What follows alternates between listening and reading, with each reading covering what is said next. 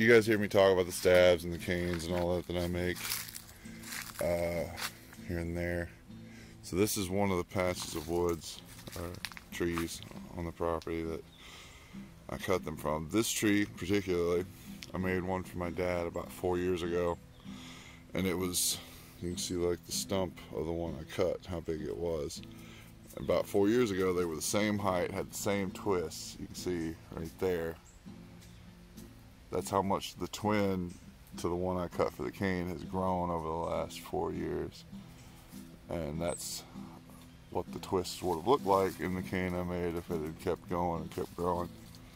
I have a kitty. Hi, Linus. He is following me. He's one of the yard cats.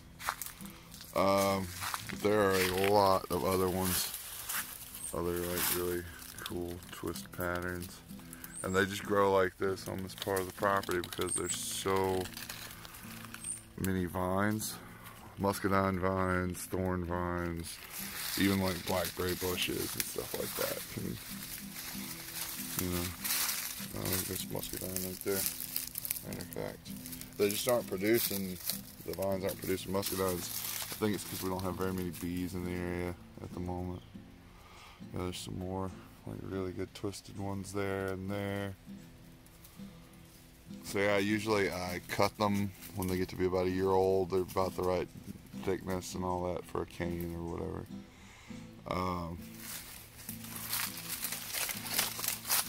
The cats come out here and hunt rabbits as well, but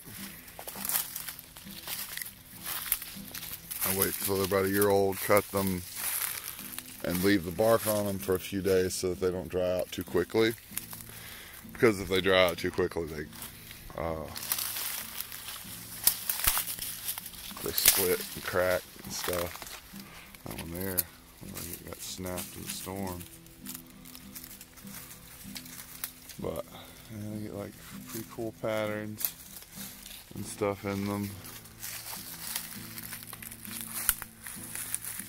Like, I don't have a lathe, and I'm not good with a lathe, but someone that was could turn something like this into a pretty nice lamp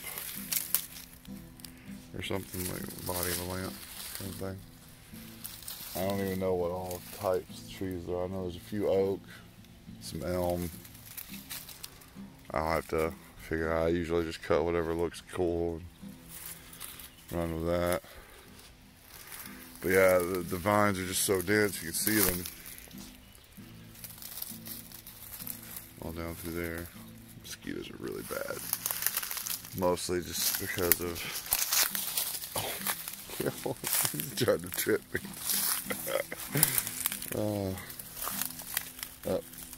Is the other one out here too? No, I don't see her. They get out here and they hunt like rabbits and stuff. But yeah, see like all these vines here, they just grow and wrap up.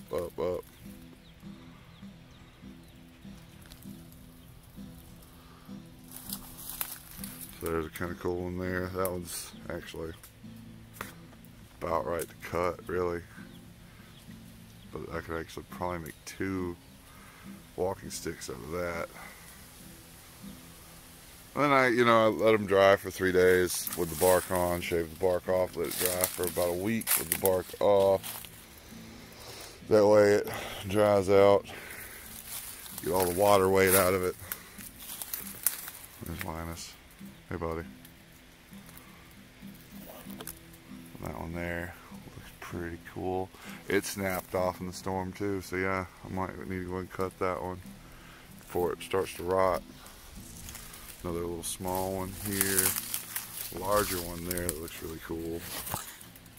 But yeah, that'd be something that you'd want to like throw on a lathe and shape out to something, or like drill a hole in the inside and run wires for a lamp. And another large one there. So yeah, it was one of my hobbies, one of many. See, these are all perfectly straight with no twists in them. All these. So I wonder if I could transplant the vines over a little bit. it looks like the vines are in the tops of those instead of growing up around the base. So that's why. Yeah, there are a couple twists up top. Okay. That makes sense. Mosquitoes are so bad after these storms, though. It's ridiculous. Anyway, just kind of wanted to give a little bit of a tour of a little patch that I spend a lot of time in.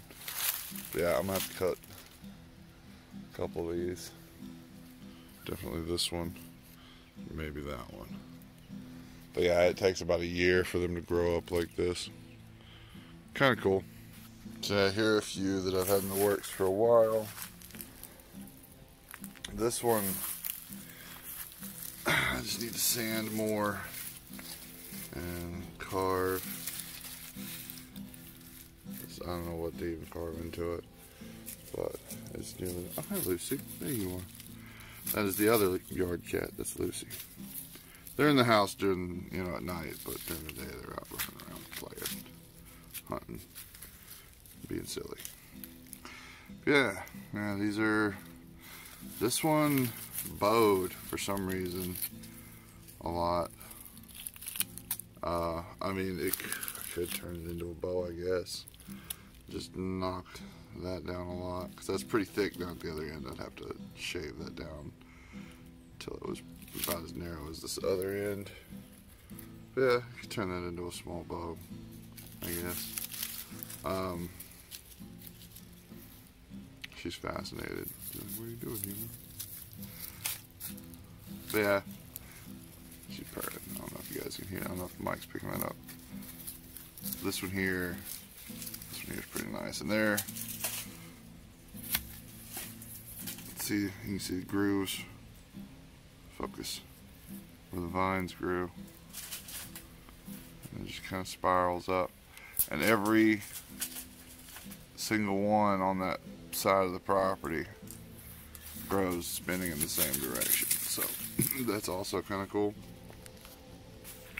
And that's due to how vines spin to find something to latch onto. They pretty much always spin in the same direction, so it's pretty common that they all would have the same directional twist. Anyway, just figured I'd make a video, show you guys a little bit, just a little bit. I'll probably be streaming later today, as I do every day.